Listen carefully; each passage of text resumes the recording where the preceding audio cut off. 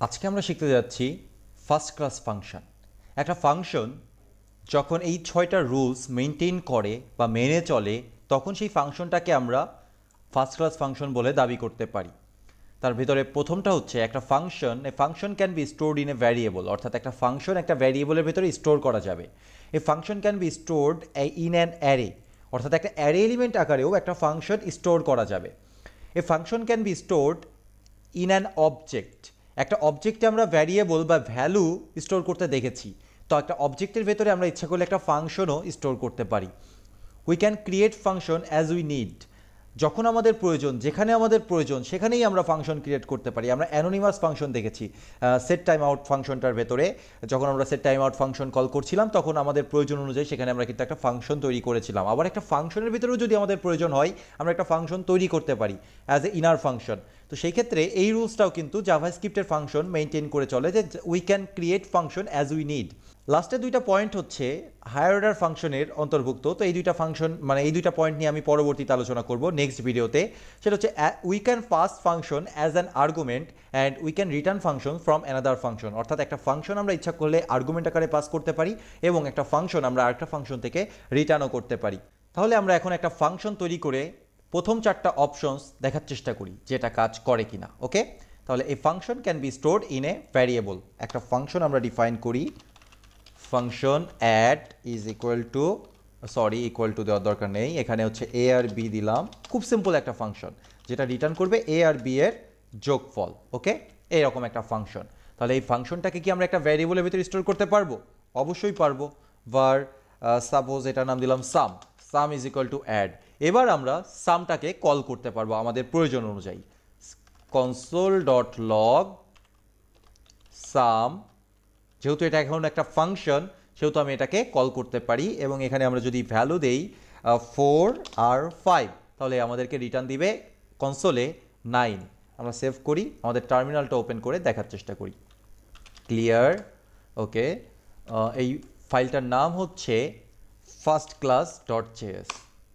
দেখেন এটা আমাদেরকে আউটপুট দিয়েছে 9। আমরা কল করেছিলাম সাম, কিন্তু সাম নামের কোনো ফাংশন আমরা তৈরি করিনি, আমরা ফাংশন তৈরি করেছিলাম অ্যাড নামের। তাহলে অ্যাড ফাংশনটা আরেকটা ভ্যারিয়েবলের ভেতরে স্টোর করা যাচ্ছে, যেই ভ্যারিয়েবলটাও পরবর্তীতে ফাংশনে রূপান্তর হয়ে যাচ্ছে।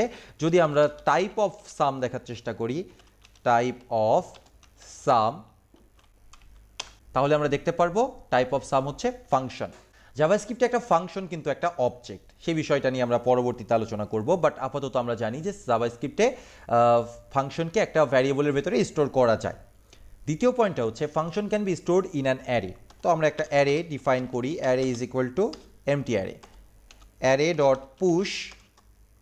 এখানে আমরা আমাদের অ্যাড অর সাম যে কোনো একটা ভ্যারিয়েবলকে পুশ করে দিলাম। ওকে, এইবার যদি আমরা কনসোল ডট লগ করি অ্যারেটাকে, তাহলে আমরা আউটপুটে দেখতে পারবো যে আমাদের এই অ্যারের ভেতরে এই ফাংশনটা রয়ে গেছে ফার্স্ট এলিমেন্ট আকারে। এই ফাংশনটা, যে ফাংশনটা আমরা তৈরি করেছি সেই ফাংশনটা রয়ে গেছে। এখন যদি আমাদেরকে এই ফাংশনটাকে কল করতে হয় তাহলে কি করতে হবে? আমরা কনসোল ডট লগ করে নিই, এটা 0 নাম্বার ইন্ডেক্সে আছে, তাহলে অ্যারে 0, তারপরে এটাকে আমরা এইভাবে কল করতে পারি এবং এখানে আমরা দিলাম 5 আর দিলাম 3। এবার আমরা রান করি, রান করলে আমরা দেখতে পারবো যে ওয়াও, ইট অলসো ওয়ার্কিং, তাই না? এটা কাজ করছে। একটা ফাংশন একটা অবজেক্টের ভেতরে স্টোর করা যাবে, এটা আমরা পরবর্তীতে অবজেক্ট ওরিয়েন্টেড সম্পর্কে যখন জানবো তখন ডিটেলসে বুঝতে পারবো যে একটা অবজেক্টের ভেতরে শুধুমাত্র ডেটা না, শুধুমাত্র ভ্যারিয়েবল না, একটা অবজেক্টের প্রপার্টি আকারে একটা ফাংশনও থাকতে পারে, সেটাকে তখন মেথড বলে। তো আমরা একটা সিম্পল অবজেক্ট তৈরি করি, OBJ is equal to MT object, যেখানে আমরা হচ্ছে অ্যাড বা সাম নামকরণ করলাম, তার ভেতরে আমরা অ্যাডটাকে রেখে দিলাম। ওকে, তাহলে এখন যদি আমরা কনসোল ডট লগ করি ওবিজে এবং টার্মিনালে দেখার চেষ্টা করি, তাহলে দেখবো যে হ্যাঁ এখানে একটা সাম নামের ফাংশন আছে এবং সেটাও আমরা কল করতে পারবো।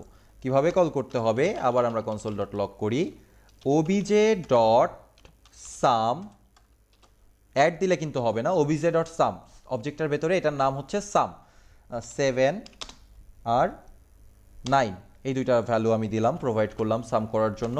রান করি, দেখেন এটাও আমাদেরকে সঠিক রেজাল্ট দিচ্ছে। আর ফাইনালি আমাদেরকে বলছে we can create function as we need, আমরা যেখানে খুশি সেখানে একটা ফাংশন তৈরি করতে পারি, একটা ফাংশনের ভেতরে ফাংশন তৈরি করতে পারি। আমি সেট টাইম আউটটা ব্যবহার করছি। সেট টাইম আউটের ভেতরে আমরা একটা ফাংশন তৈরি করতে পারি। লাইক এখানে আমাদেরকে একটা প্রথমে হ্যান্ডেলার তৈরি করতে হবে, যেটা মূলত একটা ফাংশন। এখানে একটা প্রয়োজন অনুযায়ী আমরা একটা ফাংশন তৈরি করলাম। এই ফাংশনটার ভেতরে আমি কি করতে পারি, এই ফাংশনটার ভেতরে আমি সিম্পলি কনসোল লগ করতে পারি I am created, sorry I am created না, I have created, এরকমই কিছু একটা থাকলো ডট ডট ডট ডট, এবং এখানে আমি একটা টাইম দিয়ে দিলাম, সাপোজ 100 মিলি সেকেন্ড। ওকে, তো এবার আমি সেভ করে রান করি, দেখেন I have created, এটাও চলে আসছে।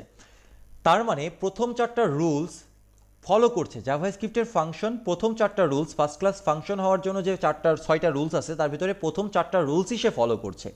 বাকি থাকছে 5 আর 6 নাম্বার রুলস, যেখানে একটা ফাংশনকে আমরা আর্গুমেন্ট আকারে পাস করতে পারি এবং সেখানে একটা ফাংশন থেকে আমরা আরেকটা ফাংশনকে রিটার্ন করতে পারি। সেটা আমরা পরবর্তী ভিডিওতে দেখার চেষ্টা করব। তবে আমরা এখন পর্যন্ত কি শিওর যে জাভাস্ক্রিপ্টের ফাংশন ফার্স্ট ক্লাস ফাংশন।